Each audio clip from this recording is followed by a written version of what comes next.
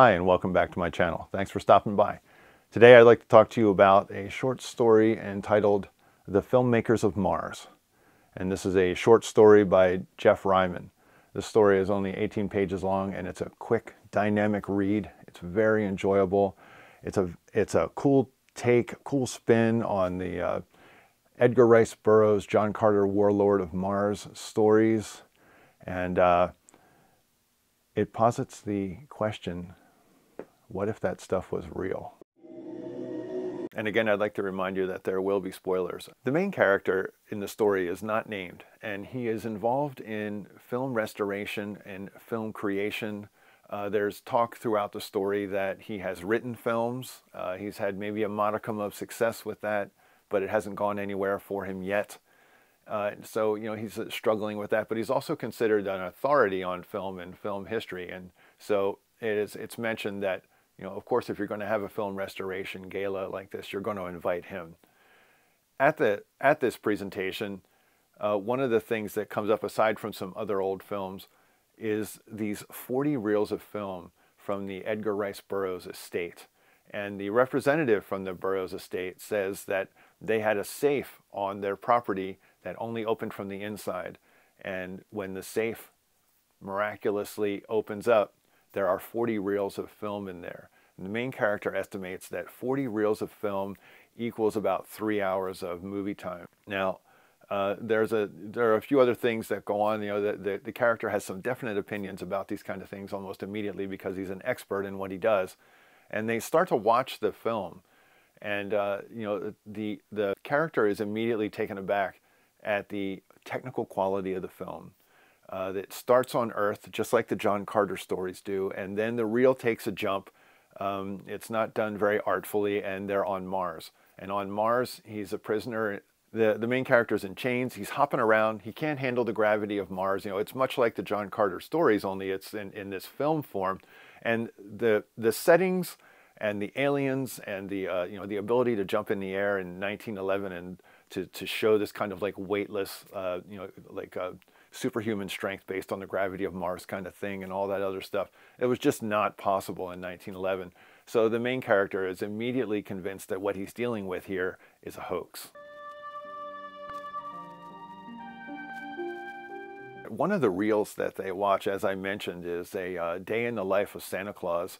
And it's kind of a disturbing little anecdote in the story, but it's also compelling and interesting because it just hints that Santa Claus is a real person. And back in 1911, somebody shot some film of Santa Claus bronco busting on reindeer and kicking around the elves who are these surly little bastards who need to be kept in line. And it's kind of like a Wild West, like Santa Claus type thing. And it's actually very interesting. And it's one of those things that I think that great writers do, in that, you can put an aside like that in a story, and the aside is it's a whole story of its own. If you wanted to go off in that direction, it's just a rabbit hole you could go down and write a whole nother story.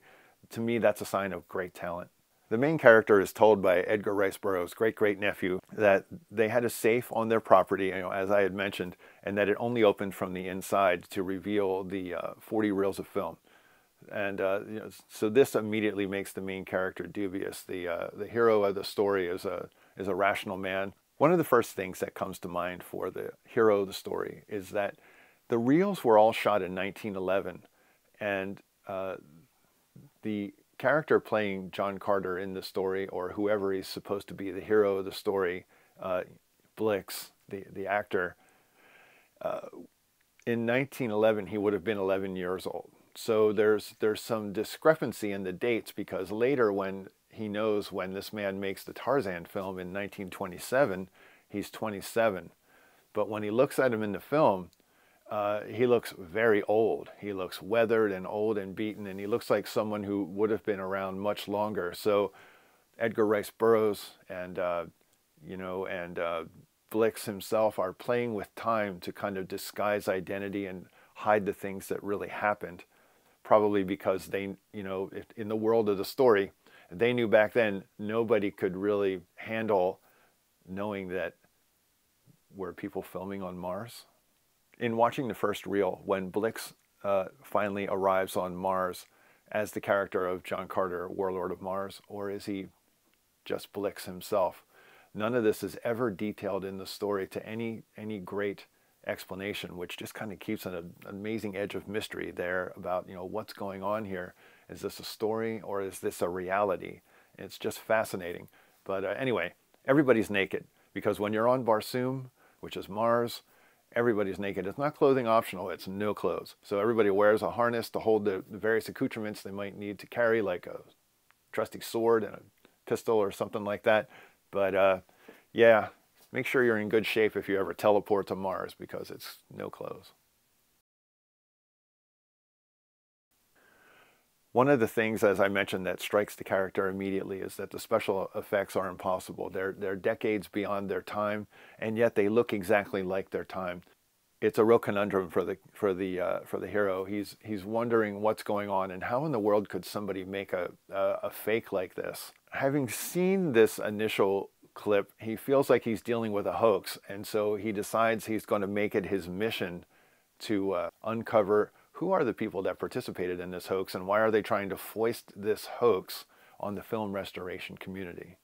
The hero's insatiable desire to prove that this story is a hoax leads him on a short adventure that I feel ends abruptly in the story, but it totally works in the story. It's an abrupt, exciting, and very satisfying ending.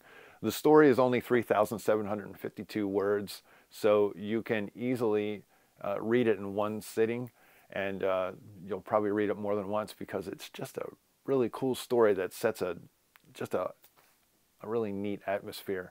If you're a fan of the John Carter Warlord of Mars novels, all of that great Edgar Rice Burroughs kind of Sword and Planet, I guess is what we'd call it. It's a subgenre of space opera.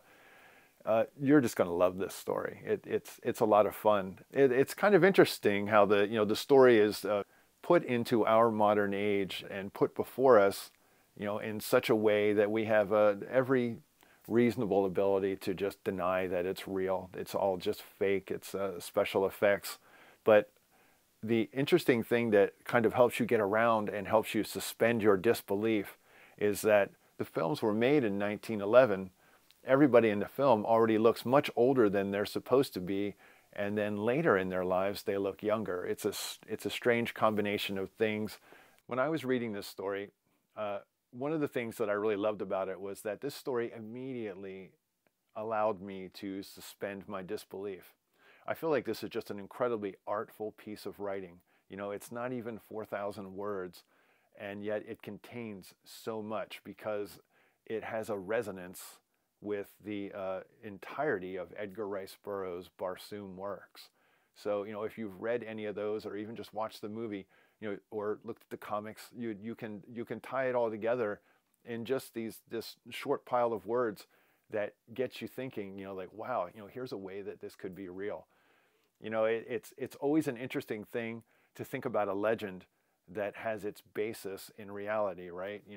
We like to think that a lot of religions and legends and incredible events have their basis in things that really happened.